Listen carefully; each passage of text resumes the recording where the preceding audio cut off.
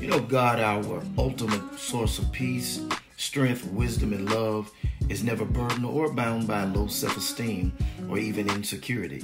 He stands confidently as creator of the universe, knowing his infinite worth and the value of each one of us. You know, Psalms 139 says, I will praise thee, for I am fearfully and wonderfully made. Marvelous, O God, are your works, and that my soul knoweth it right well. Beloved, when you get to know God, you come to know the world as it really is, and you become able to live life as it should be lived.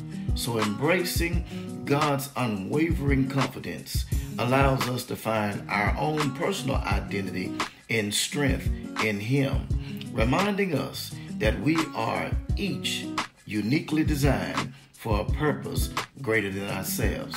So remember, beloved, you are loved, you are valued, you are a reflection of God's awesome grace and greatness.